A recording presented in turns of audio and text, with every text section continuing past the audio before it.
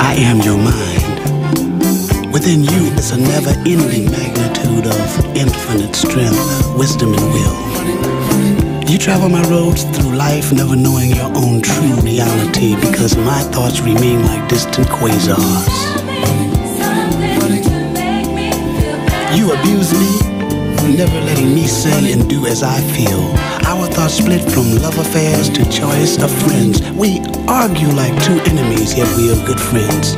Now there are moments when we harmonize with each other and become one with nature and reality.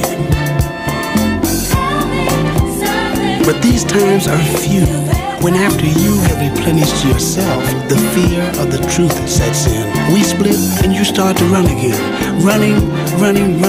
Running through women, men, jobs, people, and life, looking for the answer when I had it all along.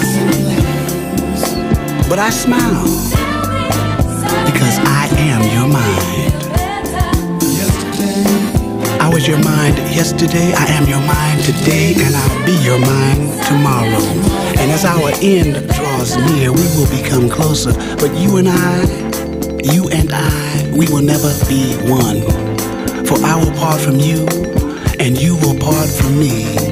You finding another mind, and I another soul. And we'll travel on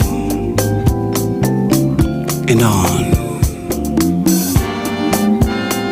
By the way, I need more than sex to nourish my equilibrium, but I do need sex.